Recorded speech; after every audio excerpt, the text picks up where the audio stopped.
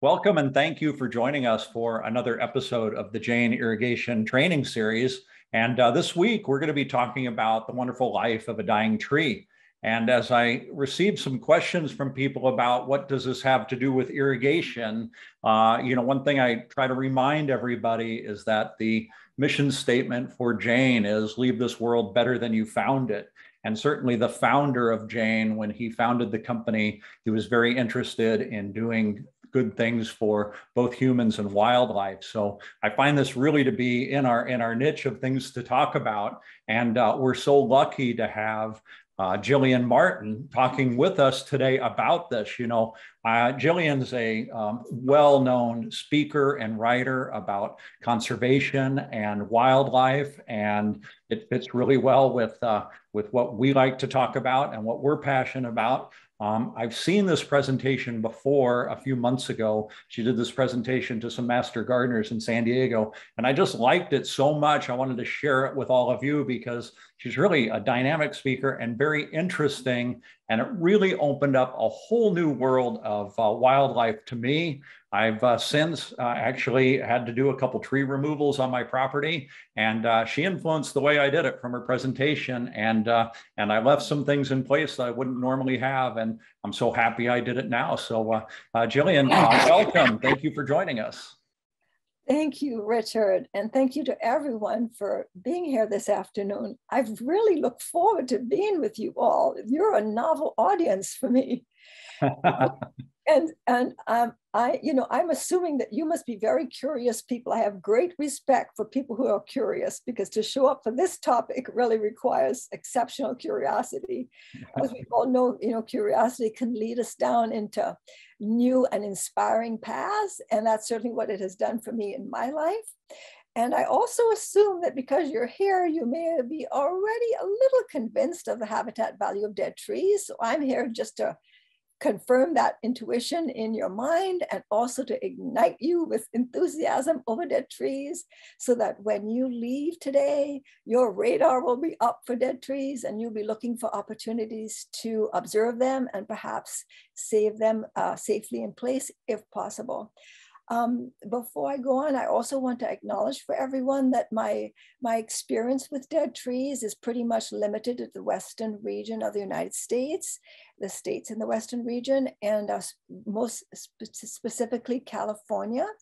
Obviously, types of habitats and types of species vary by region, but I'm pretty confident that the takeaways will be valuable to you wherever you are. Okay. So here's what I'm going to cover.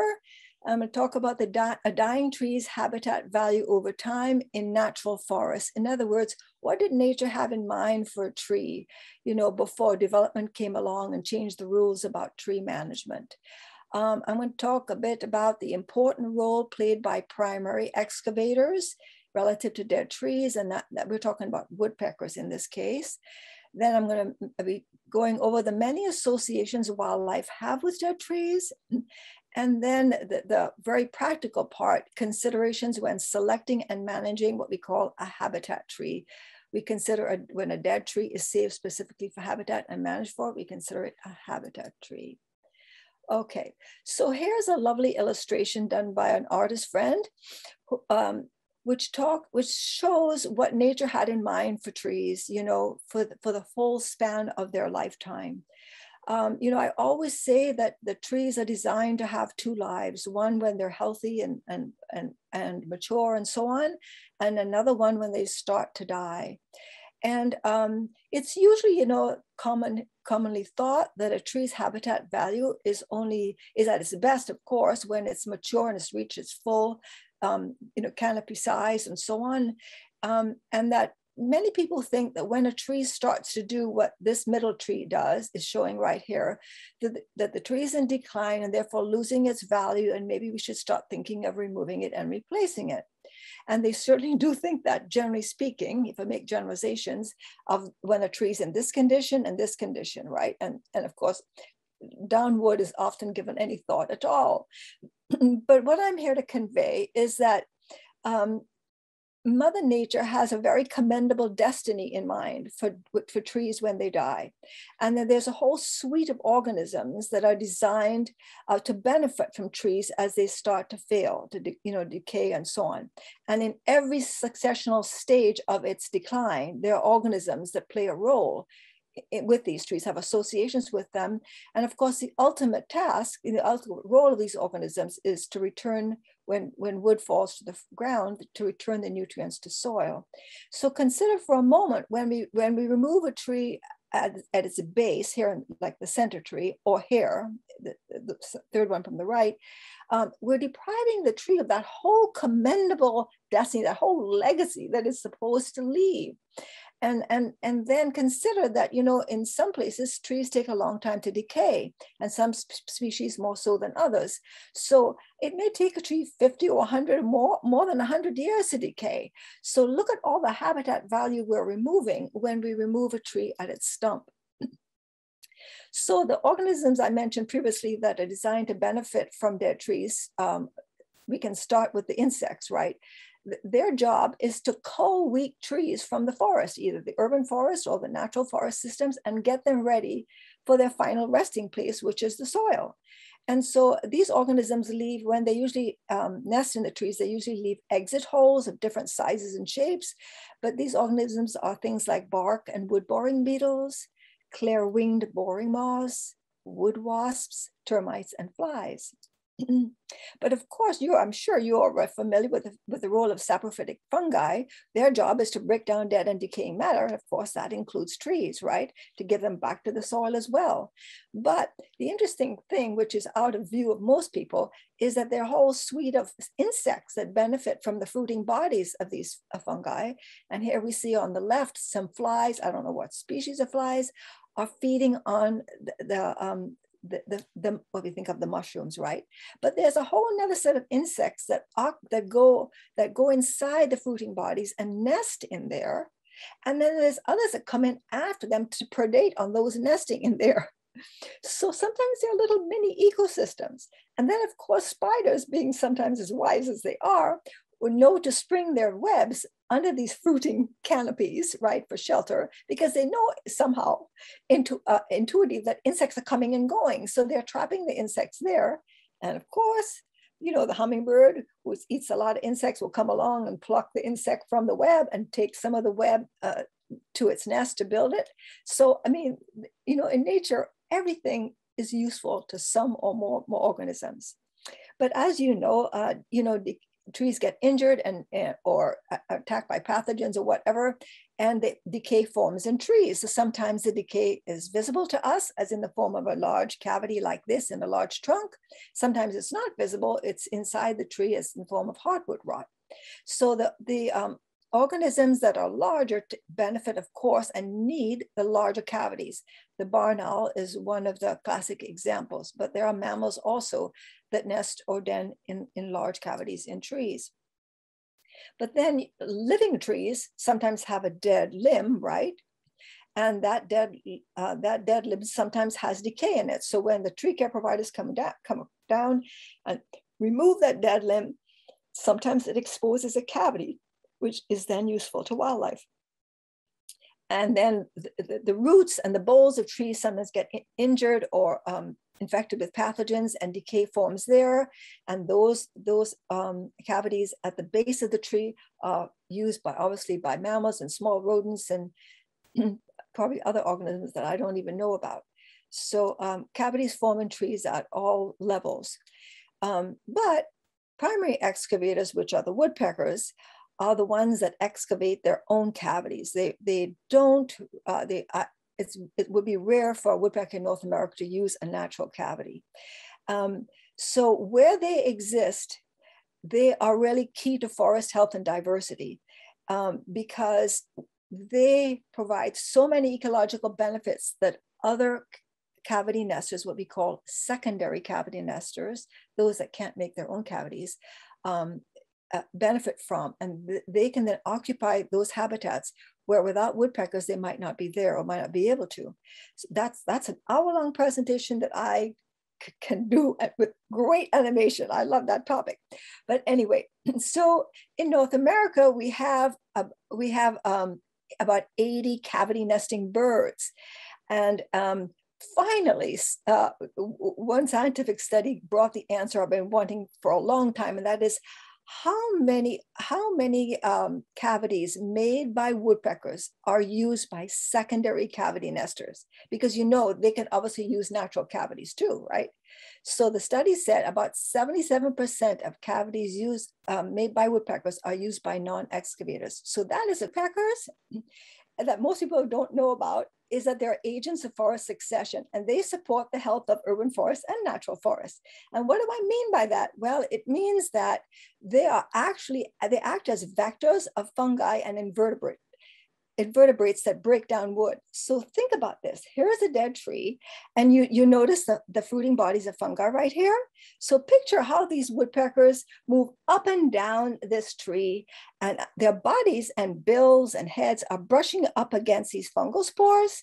And so they're picking up the fungal spores and any other insects that are there breaking down the tree, right? So as they hitch up and down the tree, they're transporting those agents to other parts of their tree. And also as they visit other declining trees, they do the same thing. So woodpeckers are helping their own cause, but in essence, they're helping to pass those saprophytic organisms onto other trees to help break down the trees, so the trees can eventually decay and also open up the forest for new growth to appear. So they're very, very important organisms for lots of reasons. And of course, dead trees have lots and lots of insects. And we have woodpeckers that specialize in insects in all types of trees and in all levels of decay. We have those that go after the wood boring beetle larva. We have those that just glean the surface of bark or probe just right into the sapwood. It has a bill with full of insects. And we have woodpeckers that specialize in downwood and even those in the soil. So in doing this, they are exposing, not only feeding themselves and their young, but they're exposing insects to other organisms that wouldn't have access to those sources of insects. Here are two examples. The redstart, you see gleaning insects from here, and even the hummingbird probing behind loose bark. All right, so one of the most unappreciated values of dead trees is the fact that they provide unobstructed views. So why is an unobstructed view helpful? Well, because they are great perches for hunting. I'm sure you've seen raptors at the tippy top of trees, live trees as well. They use it for hunting, for watching prey flying by or prey on the ground. They also bring their prey back to the perches to eat.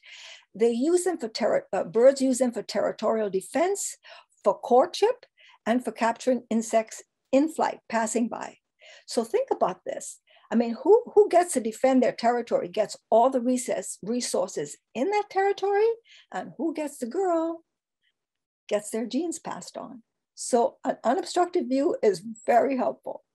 Then also dead trees, because of this unobstructed view, serve flocks of birds in migration. These are cliff swallows, and you can see them all gathering here. These trees serve as staging areas prior to migration, and sometimes as birds move along the flyway and come down to rest, these are roosting sites for them.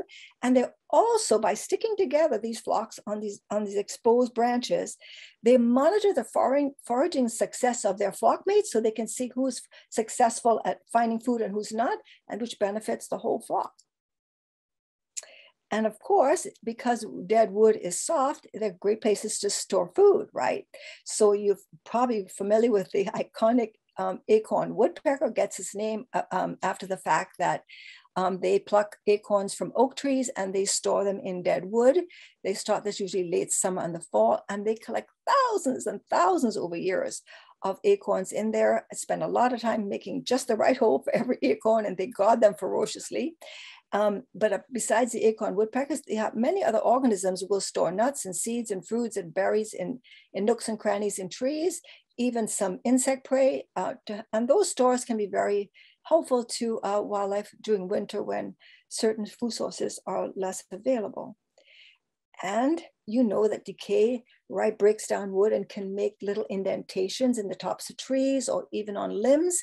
And those places become anvils for birds, particularly woodpeckers, to crack nuts and seeds and break open the acorns, but sometimes, and to break open the exoskeletons of insects to take to their young. And of course, dead trees very often have, living trees do have what we call stress cracks, right? And these stress cracks are wonderful for roosting wildlife, for those sometimes birds to nest in there, and for thermoregulation. So what we see here is the western fence lizard, and in this case, we see brown creepers roosting for the night.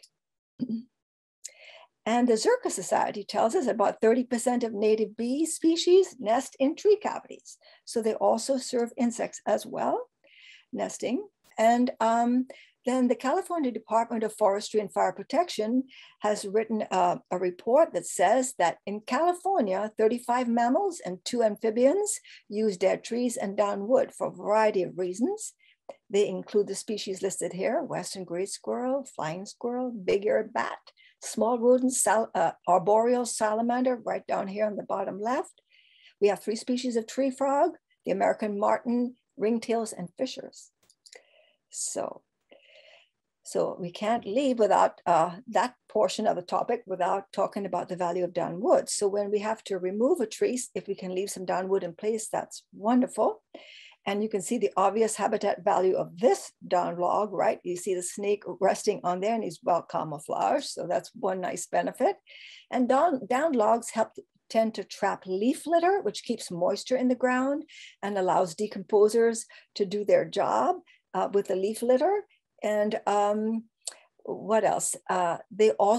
Logs also reduce runoff and the loss of nutrients. And even logs in places where we live, particularly if there's hardwood rot inside, they can be shelter for wildlife and places for them to escape from predators. And these logs, particularly if you live in areas that get very hot, we suggest that you put them at least in partial shade, parallel to land contours, and partially bury them as nature would naturally allow over time. And I can't overemphasize the value of logs across streams and rivers. They act as corridors from one part of the habitat to the other. There are also places where wildlife can rest, and where some wildlife will fish in the river or the stream using that log. So raccoons will go in there looking for food, and herons and egrets and other birds that eat fish even bear will hunt from logs across streams. So in nature, this is the obvious, isn't it? Nothing is superfluous. So let's move on to the other portion of my presentation now. So obviously in developed areas, we've changed the land, and so we've had to change the rules about managing dead trees. Safety has to come first. I never argue about that at all. I will say that safety has to come first, but some trees, and forgive all the crazy underlining because these are important points, some trees, not all, in suitable locations, meaning not all locations, can be managed for safety. Some can, some cannot, and retained for a time because trees will eventually fail, either completely or gradually, partially by dropping limbs and so on over time. So we always recommend that a tree risk assessment qualified arborist be called upon to evaluate that tree, particularly if it's going to be in a place with potential targets. And to find one, you can go to treesaregood.com. As a matter of fact, anything almost tree related is available on that website. But qualified arborists with different qualification certifications are listed on that website. And I have 2 resources that I would like to recommend to you. They're particularly helpful when we're considering removing a dead tree. The one on the left is called Wildlife Habitat Hazardous Tree Decision Model. It gives the tree care provider or the land manager options for that tree other than removing it down to the stump. And the one on the right is a 2-page document, and it gives some cautions as to what you should consider and look for and be aware of before you remove a dead tree. And that's particularly so in the nesting season. But there are birds and wildlife that roost in cavities, as you know, and so we need to be aware that anytime we go to remove a tree, if there are cavities, there may be wildlife in them, and certainly don't want to injure them.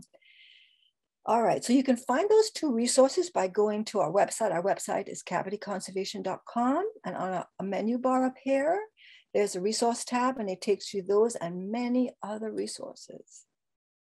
So arborists always want me to convey that in reality, there are no absolutes about safety, and that not all tree failures can be predicted or prevented. Because lawsuits happen as soon as a tree falls, right? But I understand by attending many of their workshops over the last 5 years, since I've been part of the tree care industry that long, that I know that is true, that not all tree failures can be predicted or prevented. So let's just mention a couple of situations where we would not want to advocate for a dead tree. Certainly not along busy streets where there's a lot of traffic, pedestrians, houses that the trees can fall on. We would not want to advocate for a tree that's been killed by this pest infested, particularly non-native pests.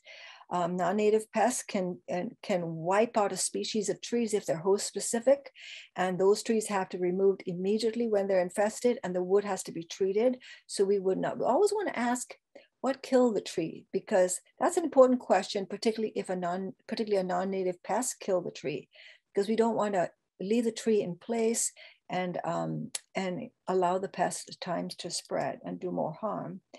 We also don't want to have a bunch of dead trees at the urban wildlife interface in high-risk fire zones, right? Cal Fire is very strict about that in California. It requires a lot of clearance between houses and particularly areas of open space when there's a lot of dry shrubby habitat. But what are the preferred locations that we could consider? So I always say the first thing to consider is whether or not, the tree is in a location where the habitat is good. In other words, where there's stuff there for birds, resources there for birds and wildlife. So those might be places with lots of mature trees, with lower vegetation, spatially arranged, dispersed, different heights of vegetation.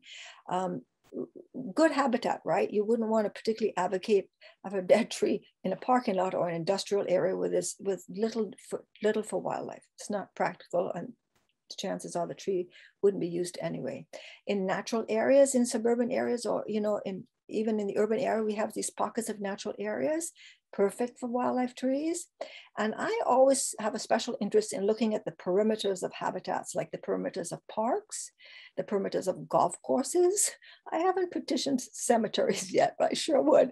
But anyway, so because particularly if there are no trails along there and those perimeters are maybe sloped down and very few people pass by there, in other words, they're very not unlikely if they fail to hit anybody, perimeters are a really good place to save dead trees.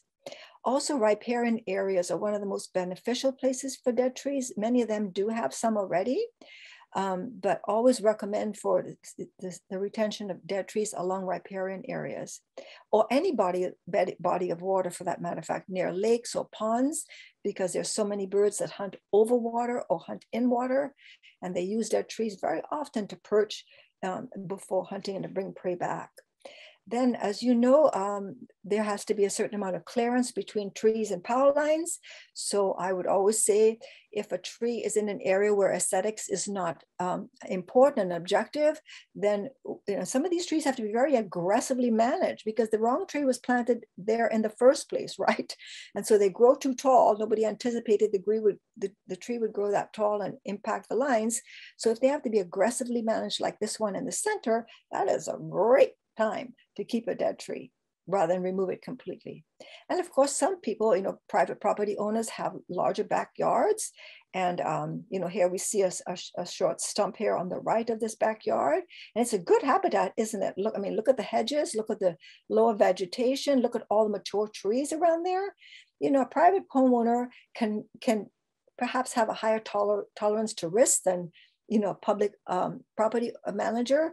And so these are great places for dead trees. If you have even just a dead tree at 10 or 15 feet up, or if you have a whole tree, if your tree falls, you don't have to worry about it, or you can monitor the tree more carefully. So certainly private properties are possible if the conditions are right. And then habitat edges. So, you know, here is, this is actually a golf course. I took this, and at its edge where it ended, there was this whole row of vegetation, trees and other types of vegetation, and they saved this dead tree right here. I was really pleased about that. By the way, these kinds of habitat edges sometimes act like corridors for wildlife to move from one habitat to a next, and or to move undercover. Very valuable habitat. So dead trees are very welcome there as well. And this was also taken, I had this on another golf course. I talked these folks into saving this dead tree. The top had actually fallen off, but I asked them not to remove this, and they agreed because, you know, it didn't really affect the aesthetics of the course, right? This was sort of more, again, on the outer side of the course, although this is the cart path right here. But the reason I wanted to show this picture is that dead trees buffered on either side by living trees have a couple of advantages. One is that the living trees protect the dead tree from wind, right? So it might not blow down as readily. And it shades and if there are cavities there, that keeps the cavities cooler. And when the youngsters leave the cavities, they immediately have cover to fly into. So very helpful to have a dead tree buffered by living trees. Then, you know, if we learn to identify the work of woodpeckers, then we will be able to say, well, okay, this tree has habitat for woodpeckers. And so it's a valuable tree, one worth special consideration and retention. So woodpeckers obviously make cavities, and you might want to look all over the tree. Now, they tend to favor very often where the limbs meet the trunk, and sometimes even underneath the trunk, underneath a limb. But look all over the tree for cavities. Then look for what we call woodpecker starts. So this is, you know, woodpeckers are obsessive excavators, and they're always testing trees to see if the wood is soft enough for excavating a cavity. These woodpecker starts are a good clue that the woodpecker is interested in this tree. It may actually come back from time to time and widen those and test the wood some more. The great thing about these starts is that they let in water and bacteria and fungal spores, and they help to break down the tree more quickly, which suits the woodpecker just fine, doesn't it? And then you might want to look for holes. You know, as I remember right at the very start, I talked about how beetles infest trees, and when they exit, they leave exit holes. Well, so there's a difference between those exit holes of insects and woodpecker foraging holes. Now, just understand that there may be exceptions to what I'm saying here. So, but anyway, I can tell you, these are woodpecker foraging holes. So when woodpeckers make small holes in trees to go after insects, they use their bill as a chisel. So they're working that hole, right? And so the circumference of the hole is jagged. But if you recall the picture I showed you before, the circumference of those insect exit holes were all smooth. So this is a pretty good indicator that a woodpecker has been foraging in this tree, which says, okay, this tree has value to the woodpecker. And if you look really closely, and you're lucky to see it, you know, woodpecker claws, woodpeckers have long, sharp claws at the end of their toes, and they act like pinchers. So when the woodpecker is hammering in the tree, those claws, you know, grab that decaying wood, that softwood, and they leave holes in, you know, right beneath the place where because their feet were right here, right where they bore, you know, hole for the insects. So, all right, how am I on time? 32, okay. All right, so we want to consider the site for risk, right, of your tree. So on the left, I have a little warning sign there because this tree is actually obviously decaying naturally. It doesn't look like they're managing this area very closely. And you see all the dead wood below. So if that dead tree has all that dead wood below, and it's also adjacent to an area that has a lot of dry vegetation, well, you know, if a fire came along, then that dead wood acts like a fire ladder and goes up that tree, and, you know, the fire can be, you know, worsened because of that condition. So be aware of that. But on the right here, here was a tree that was retained, and you can see the building in the back, right? But this is a low use area, and you notice the distance of the tree from the structure over there. So generally the rule of thumb is that if you think you can allow the tree to fall in place, then allow 1.5 times the height of the tree for clearance if the tree falls, because the tree just won't fall just for and rest its debris just in the, for the length of the tree, the height of the tree, but the wood will splatter, right? It will break off and fly. So you want 1.5 times the length of the tree circumference for when that tree falls. So yeah, so wherever there are potential targets, you want to consider, what your risk tolerance level is, right? Okay, then obviously, as in my very first slide when I showed you mature trees and then trees in all stages of decay. So the goal is, if we want to do what Mother Nature wants us to do, we can. If circumstances allow, we want to retain trees in all successional stages of decay, right? But the thing is that when trees become what we call a soft snag, which is what right here, a soft snag, meaning it's pretty advanced decay, while it's still standing, no bark or little bark left on the tree, compared to a hard snag here on the right. See all the bark still there? This tree was managed for a while to save for wildlife. This tree here is a much higher risk to fail and will have less standing time, right? So it's a structurally unstable tree, and that tree needs to be monitored more carefully, right? And it cannot be climbed at this point. When tree care providers take down a tree, they climb the tree and they start cutting the limbs and they drop them down by the rope and they cut the top. They do it piece by piece. They're climbing the tree with ropes, but they can't do that with a soft snag. So if there's a potential target in the place where a soft snag is, you might want to remove that tree before it fails, because otherwise you have to bring in big equipment to remove that tree, right? So soft snag, hard snag, they both have habitat value. Now woodpeckers will not use this soft snag. They will go into the harder, the tree with less decay. But a nuthatch, which is about the only songbird can truly excavate its own cavity, needs softwood. So the nuthatch might nest in the soft snag. The only thing is those nest sites, those cavities in that case, don't have much protection from the elements or from predators, and so they're very vulnerable. All right, so retain as much as safety and aesthetics allow. So choose the biggest tree you can choose and save as much of it as you can. Just do a crown reduction, right? And leave as much as you in place as possible. And if I were to give a rule of thumb, I'd say at least 12 inches in diameter at breast height, and preferably at least 15 feet high. And if you can get the arborist to make a coronet cut at the top of the stem, this is for a hard snag. You let water and bacteria and fungal spores in there, which will hasten the decay of the tree. And never underestimate the habitat value of stumps. And I have 3 very different examples.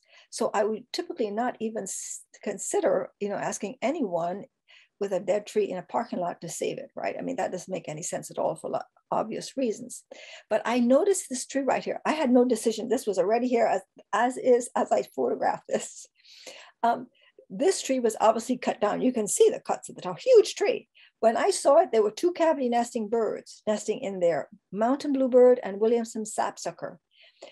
And I am hypothesizing that the only reason those birds use that tree stump in that parking lot, busy parking lot, trailers and all kinds of cars going in and out of there, was because there was a forest nearby. So always consider what habitat is adjacent to your tree. Even if your tree is not located specifically in a great habitat, but if there is a pretty good one nearby, that tree all of a sudden can deserve, warrant some further considerations. But I wouldn't suggest parking lots as a general rule. This little stump was about my height, about 5 foot. And it was in an open field tucked between, developed areas. And Nuttall's woodpecker nested in here. This was no more than 4 inches in diameter at breast height. So you see what I mean? You never know. The small woodpeckers can certainly benefit from a small, picky-rooney little trunk like that. And this one, I don't know anything about this because I didn't take this picture, but here's a mountain chickadee with a bunch of insects in its bill. And it is inside this stump where there is heartwood rot. Now, I don't know if it was nesting there for sure, or if it was just seeking insects inside, but it was certainly benefiting from that trunk. All right, couple of last things now. So if you have a hard snag and you want to hasten the decay, you can take a drill and put maybe a 1-inch bit in it and drill holes in that tree. You can break off a limb and make jagged edges to allow decay to get in here. You can nail protective covers over exposed areas of decay to create some shelter for wildlife or to nest in there. There are birds that will nest in there. And if you have a stump with heartwood rot, decay hollowed out, put a cover and then increase the habitat value of that stump. And always, dead trees, of course, have, living trees have dead limbs, right? So always consider retaining dead limbs in living trees if it's safe to do so. This is, for me, one of the best compromises in urban areas where concerns about risk are so high. So this limb stretched out over a parking lot. It was quite a few yards long. And so I talked them into reducing the length of the limb because 2 cavity nesting birds were nesting in here. I think this was probably about 5 inches in diameter. But it's important to leave some length if you want birds to nest in there, because the woodpeckers, don't just make a hole behind the entrance hole. They go down the limb or they go down the trunk. And then depending on the size of the woodpecker, and of course, depending on the amount of decay in the limb, they need about 10 or 15 inches in depth. And I think this may be one of my last slides here. So you can actually recruit a dead tree. I know that sounds kind of mischievous, but recruiting a dead tree, by that I mean you can take a live tree and you can turn it into a dead tree. And candidates for this kind of action would be where if you have a cluster of trees too close together where the canopy is too dense, and maybe you want to cull some of those trees to benefit those around it because maybe there's too much light blocking or whatever. So if you want to thin a grove of trees that are too close together, that's the ideal way to recruit a dead tree, right? Or if you have invasive tree species that you plan on killing, you might want to leave, an invasive tree to kill it and make it into a snag instead of removing it. So there are several ways to do this. One recommendation is that you cut or reduce the length of about 25% of the limb. So you do a limb reduction. And if you have the time or whatever, you can make jagged cuts here, which hasten the decay as you know now, right? You can actually shorten the tree completely and then just do the jagged cuts on the limbs, reduce the limbs for the lower part of the tree if you think it's too tall. And then you can girdle a tree, right? Remove the bark all the way down to the sapwood, all the way around the tree, and then shorten the limbs, some of the limbs above. This part of the tree will die first and fall on the ground. So you want to be sure that if you do girdling, that there is space for this to fall without a bad outcome, right? Okay, and the last thing, how am I on time? Hey, I did good, Richard. All right, so so I always say, if you can safely retain a dead tree, that you put a sign on it, because what does that sign do? That sign tells people that tree has value. It describes to them what kind of value the tree provides. And once you do that, you change your perception of the dead tree. And I always say consciousness raising is irreversible. And the Cavity Conservation Initiative sells signs, this one and a smaller one just like it, kind of. And then another company called Arboriculture International. It's www, I don't know if you can read that, arboriculture.international. The arborist, he's great about saving dead trees. He did his own illustrations, he wrote his own sign, and he had them made, and he sells them on his website as well. A little more expensive, but they're great. So you have a couple of choices there. All right, so what are our takeaways? So dead trees offer ecological benefits a healthy tree cannot. They enhance forest diversity because they allow more wildlife to exist in that forest or the urban forest.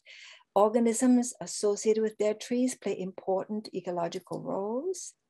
Safety is a priority. A tree risk assessment qualified person should be consulted when necessary. right tree, right place. It pertains to converting hazardous trees into habitat trees. Always ask if the tree needs to be removed completely.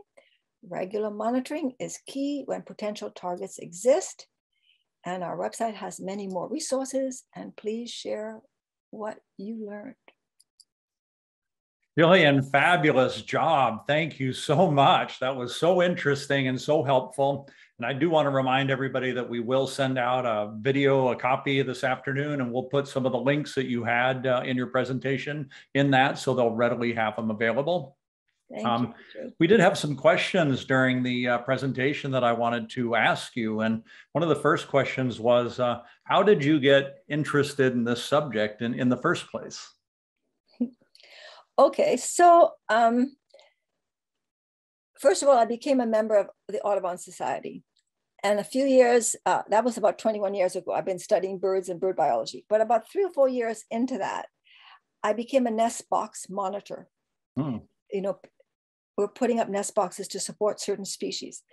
And it became apparent to me after a few 2 or 3 years of nest box monitoring that there was an unintended consequence of providing nest boxes. And that is that birds, at least the species that we were supporting, were becoming dependent on the nest boxes. And coupled with that, nest boxes are generally cared for, monitored, cleaned out, prepared, all that data collected by old people like me. So old people like me start to have shoulder problems, back problems, knee problems. And, you know, we here in California anyway, we use lifters, right? To lift the box up in the tree and down. We were having a lot of recidivism. We didn't have people, and we had thousands and thousands of boxes. So I had 2 concerns. One is that we were building an empire of nest boxes throughout the state that were going to be wanting care or deteriorating in place and being unsafe for birds and unsafe for people. And we were making a populations of birds dependent on our boxes. And we were so emotionally enraptured with this work because it is extremely gratifying work. And it has many good benefits, many benefits nest boxes do. But we were so enraptured with it that we were losing sight of what the purpose of a dead tree was. Because a nest box can serve a particular species, but it cannot provide the ecological benefits that a dead tree can. See? So I thought we were losing the big picture. So that's why I started the Cavity Conservation Initiative, whose job is really to promote, you know, the safe retention of dead and dying trees, to get people to appreciate the ecological importance of them, you know, and so there I am. Yeah, fantastic. Thankfully, there you are. So we really appreciate your work. So next question I had, your photos, all the photos were just amazing. Now, I've already found myself sending you photos of dead trees. Is this how you get all these photos, that people are sending them to you now, or? Yes, some. Whenever people retain a dead tree, I always tell them, you know, please send me a picture, right? Or if I get people ordering signs all the time for the trees. So I have a standard letter I send them. And one of the things I say in the letter is, if you wouldn't mind sharing, you know, we'd love to see what you did, and we'll give you a shout out on our Facebook page. Okay, and that was my next question. Do you have some social media you put this out on? So definitely on the Facebook page, you have Instagram. Yeah, you can find a link to our Facebook page on the homepage of our website, cavityconservation.com. Yeah. So another viewer was interested in, you know, when you do get a tree that dies, who in the world do you call that tells you what killed the tree? Well, you would want to call the property owner or manager, you know. So if it's in a city park or county park, you ask them, what killed that tree? So it would be people in the Parks and Rec Department or Public Works. It varies from city to city who manages the trees. Right. Yeah. But I guess more, who's going to diagnose the problem? Who's going to be, you know, the person who says, well, it was, you know, a boar or something else. Yeah. You know, that well, if there's an infestation, you know, they will know it. I mean, usually the tree care providers are the ones, the arborists, you know, specialize in tree pests and pathogens. They can tell. So it's usually the contractor, the tree contractor, that makes the diagnosis, and then the property manager learns. Now, it's really, that question is only really important if if there was infestation, of non-native pests. Otherwise, it doesn't matter too much. But even if you go to them and you say, listen, I see this tree, it looks to me like it might be in a good place, would you consider saving it? If it's infested, they'll tell you anyway.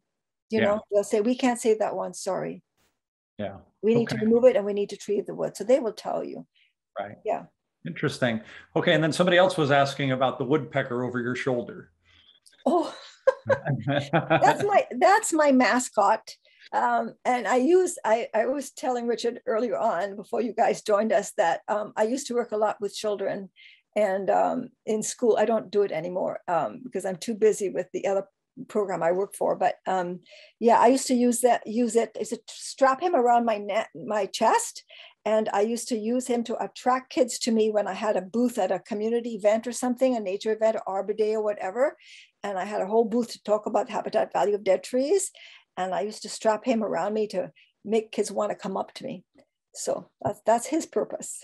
Yeah, very nice, right? Because maybe they're not going to be that interested in a dead tree in the first place. So, but yeah, a great way to capture their attention. Yeah.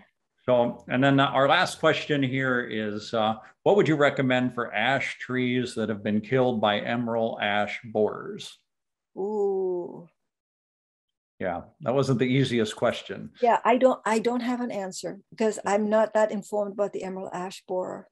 So, yeah. That's okay. We don't expect you to know everything about.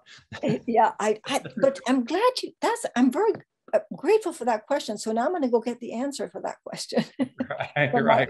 My arboriculture friends. Yes. Yeah. Well, we're certainly all going to be looking for that. And again, thank you so much for coming on today. This information was so useful and helpful. We really appreciate it.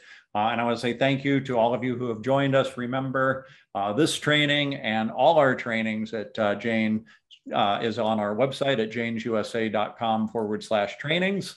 And as you know, they're all free. We're coming to the end of the year, and quite a few of our trainings do qualify for Irrigation Association continuing education credits.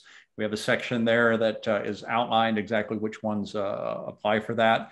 And remember, we also are anywhere you listen to your favorite podcast, we're there too. So it's really refreshing and hopeful to me when I know that people are out working and driving from job to job and still listening to our education. So that's always very nice. So thank you guys very much for tuning in. And Gillian, thanks again.